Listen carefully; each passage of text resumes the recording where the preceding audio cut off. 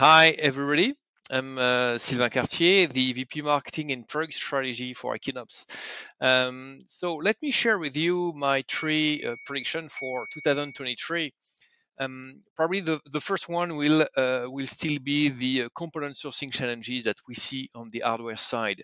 It will be more and more complex to get components, but as well then to get hardware products. So remaining agile on the purchasing decision, but as well on the logistic and supply chain will be critical to serve service providers.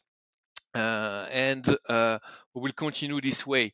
The second prediction is the importance of cybersecurity, and I would say globally the security of solutions, even for small enterprises which are attacked by hackers from everywhere. So security will become the main criteria decision for any purchasing, probably in front of cost. Service providers are looking carefully on how to secure solutions and have a lot of requests to their providers on that aspect.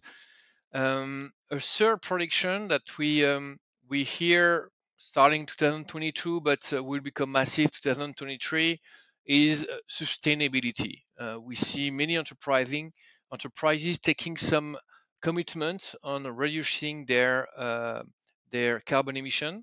Those requirements and those commitments then are transferred to service providers for everything around telecommunications, and themselves they transfer those requests to vendors like us.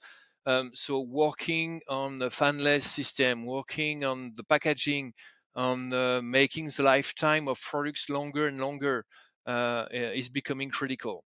If you look at all those challenges on the hardware side, we see also many service providers requiring to be independent from hardware, and we see an acceleration that will continue strongly in 2023 around enterprise branch virtualization.